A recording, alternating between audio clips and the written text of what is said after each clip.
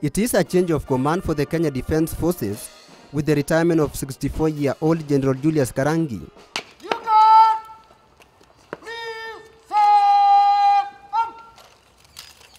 Karangi has been at the helm since 2011, officially handed over the military mantle to his former Vice Chief of the Defence Forces, General Samson Mwathethe, who was appointed to succeed Karangi by the President last month.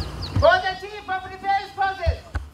Karangi, who has served in the military for 42 years, is the first military chief of the Kenya Defence Forces after the promulgation of Constitution in 2010.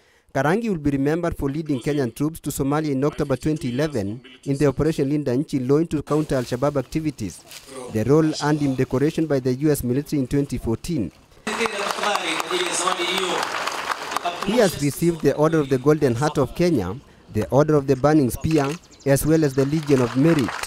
The new military chief, Samson Mwathethe, on the other hand, boasts an illustrious career in the Kenyan Navy, which he joined in April 1978. He was commissioned in 1980 as a seaman officer after attending Britannia Royal Naval College in Dartmouth, United Kingdom.